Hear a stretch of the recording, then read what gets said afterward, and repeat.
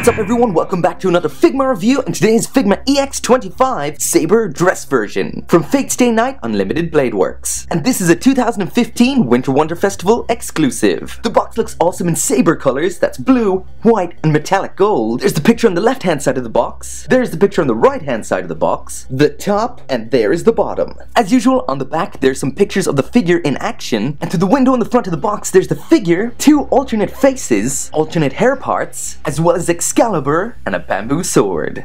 So now it's time to bust this thing open and see what we've got.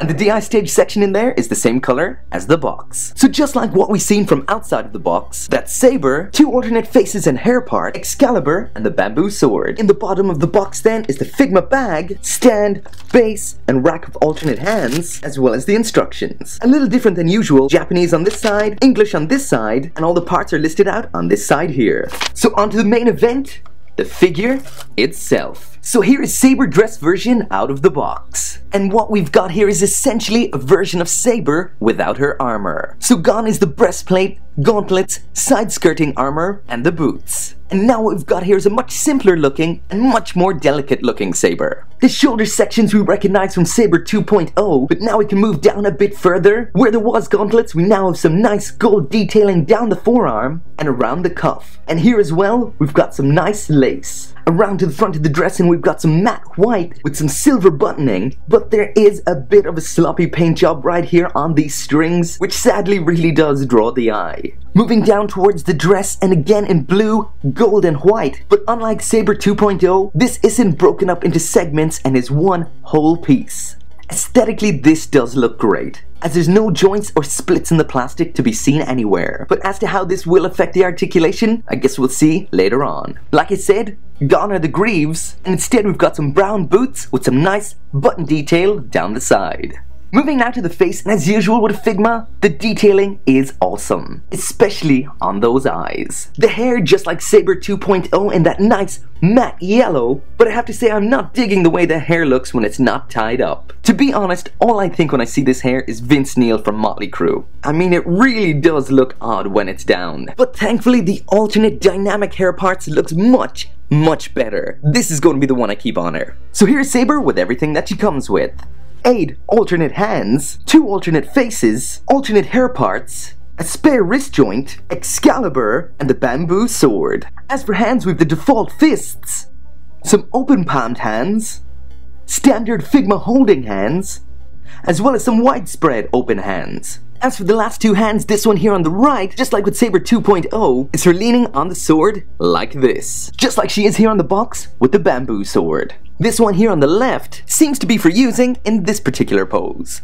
The bamboo sword looks very nice with a very simple handle, brown on the guard there, the bamboo in a very light brown, some white here where it's tied together, as well as on this end right here. Excalibur's scabbard in metallic copper, metallic gold, some white here. The design on here looks absolutely perfect, and as far as I can see, this is identical to the one you get with Saber version 2.0. So there is the default face, referred to as a gentle smile on the good smile side, a gallant expression, and the last face is this big, bright smile. As for the dynamic hair parts, this is essentially a full head without the face. So just stick a face in there and it's a full alternate head. And this alternate dynamic hair looks amazing. And there is that alternate head, and I have to say, this does look superb, and this is the one I am keeping on it. The sculpt here is just excellent. So excellent, I actually recognize it from somewhere. And that's from here, Saber 2.0. The front section of the hair is pretty much identical. Besides Saber 2.0's ahoge looking that little bit bigger, they pretty much do look the same. So yeah, as you can see, they're very similar, almost identical.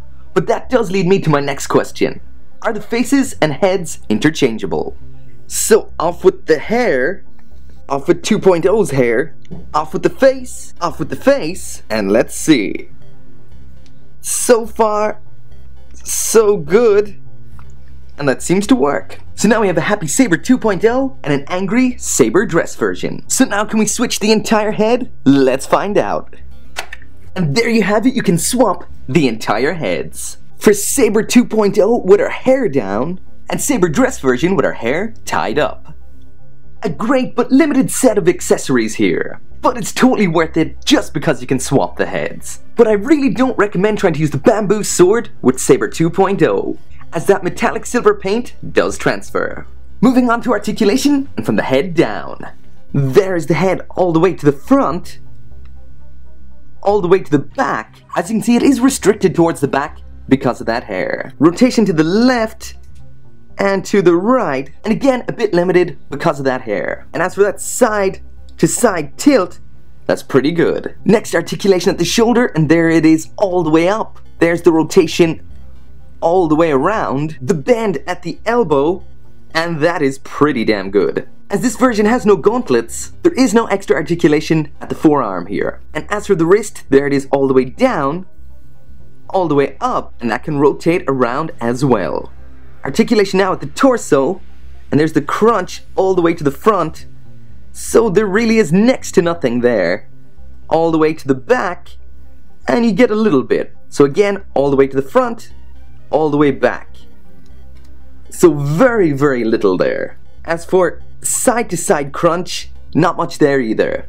Seems like mainly what you get at this joint is rotation. Next, at the waist, there's a bit of movement of the dress, as well as the legs. As this dress is all one big segment, it's not split up into moving parts like with Saber 2.0, so I don't expect to get a whole lot out of the legs down here. For example, that's it all the way to the front, that's it all the way back, there they are all the way out, and you're also not going to get much out of the knee in here either.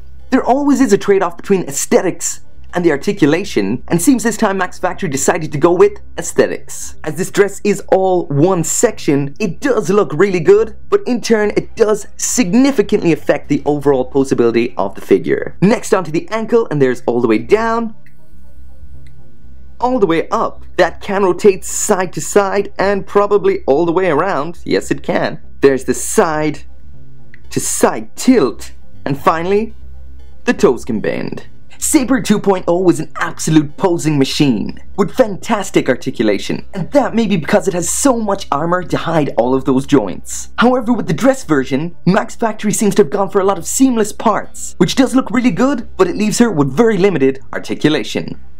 So now moving on to quality, and what can I say, this is a great figure, but it just isn't quite up to the usual Figma standards. As for the paint, for the most part, it's that great Max Factory matte paint for the blue and the white, as well as the yellow of the hair and the brown of the boots. And not to forget that fantastic metallic gold. But this thing is riddled with paint errors, like right here, on those strings on the front of her top. The paintwork there is so sloppy. There's also multiple other paint fudge-ups all around this, particularly on the gold sections.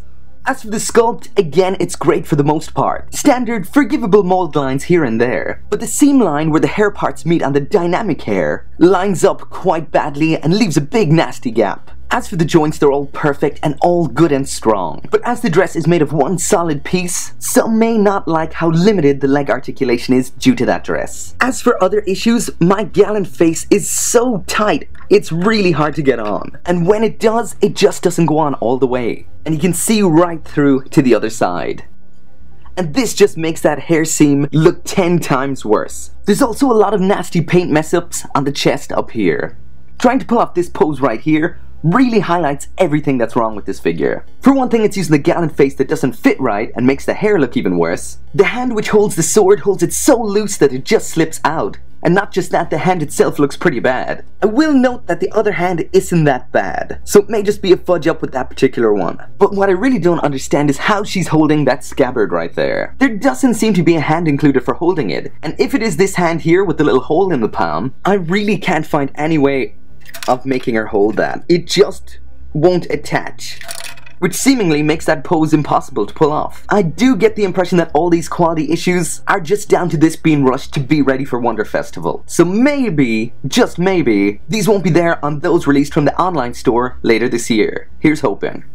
So that is it for my review of the 2015 Winter Wonder Festival exclusive Saber Dress version. A really good figure without a doubt, but sadly not up to the usual high Figma standard. There are far too many quality issues here. It's not like Max Factory to have this many quality issues. If you were to ask me which do I prefer between the dressed version and 2.0, I would say the 2.0 hands down. But having both means you have the option to switch their hair, faces, and accessories, which is awesome. This one really is just for the fans and collectors. If you're a fake fan, then go for it. If not, I do recommend staying away. So that's it for my review. Thank you very much for watching, and make sure to come back for more Figma reviews. See you next time.